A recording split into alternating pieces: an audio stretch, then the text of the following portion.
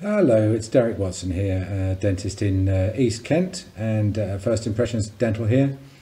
And today I'd like to cover the subject which I said, I sort of alluded to in my other video on National Health Service versus private treatment. And that is third-party capitation plans. Now when I qualified, these things weren't around. And you mustn't get them confused with insurance plans. Insurance plans are a slightly different subject. Let's cover those very quickly. If you have dental insurance or any insurance, then what happens is if anything goes wrong, then you get the work done and you can make a claim on a third party. Now, they tend not to work in healthcare, and that's because whenever a dentist goes along, whenever a patient goes along to a dentist, then what will happen is it'll be in the patient's interest to get as much work done as possible so they can claim on their insurance, get the maximum benefit, and it'll be in the dentist's interest to do as much work as possible because he's going to be getting fees for his work. And so it ends up being a conspiracy between the patient and the dentist to make sure that as much work is done as possible. Now that, in terms of your dental health, is not that great because it means that you're getting plenty of fillings and extractions and root treatments and things like that, but the health of your mouth is not great and you're having a ton of work every time you go. What that does is that tends to put the premiums up, and so as a result the insurance companies get a bit fed up with the running dental scheme, and people who don't need much work don't join, and people who need a ton of work do join, and so the premiums eventually spiral out of control because of something called health speculation. Now, third-party capitation plans work slightly differently, and what happens there is you pay a flat rate every month, which is related to your risk. So it's usually 5 categories, A to E, where A is a child and E is a complete dental disaster.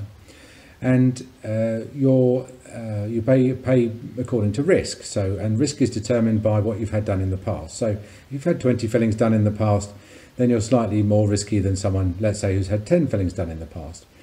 So what we do is we count up your fillings, your crowns, and form an opinion of the state of your gums, etc., and then that puts you in a risk category A to E.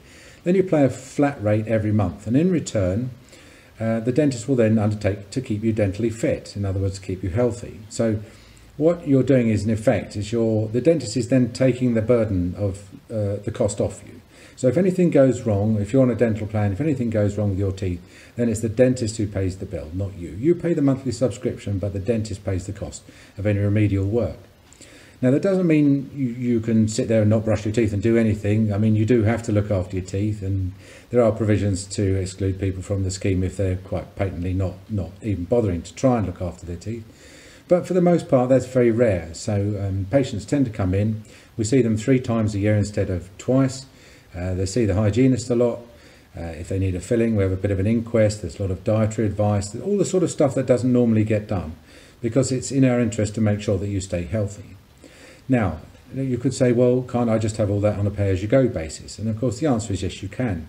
But I've yet to meet a patient who comes in for as much treatment and as much advice and oral hygiene advice as someone who's on the plan, because once you're on the plan, it's free of charge, and so that encourages you to come in.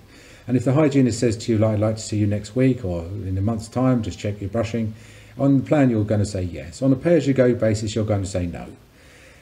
You're going to say, no, is it all right if we leave that 6 months? Do you mind if I just defer that visit? I don't want to see the hygienist again. I don't want to pay another £50–60 to see the hygienist. Can we just, can we deal with that at my next checkup and whatever? So as a result, people who are on dental plans tend to be extremely fit and healthy and keep their teeth a long time. People on pay-as-you-go basis, even private pay-as-you-go basis, don't tend to keep their teeth quite so long, in my opinion. And of course, National Health Service is well, we've mentioned the National Health Service. I'm not going to say it's a bad service for you. If it's your only option, then it's your only option. So that's a full capitation plan, what I've described there. Now, there are other types of capitation plans. There's one where, for example, you pay a flat rate per month and you get 3 checkups and 3 scale and polishes, but your treatment then is chargeable, although you may get a discount on it. I'm not so keen on those because, again, you get this health speculation where it's in the dentist's interest and your interest to make sure that some work is found, some work is done.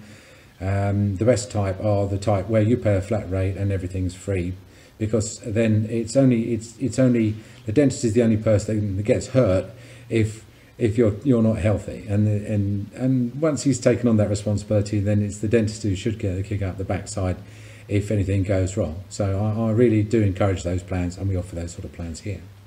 So that's the third type of treatment provision system, the third-party capitation plan, and that runs alongside in most surgeries NHS and private practice. So nice to talk to you. I'll talk to you next time. Bye.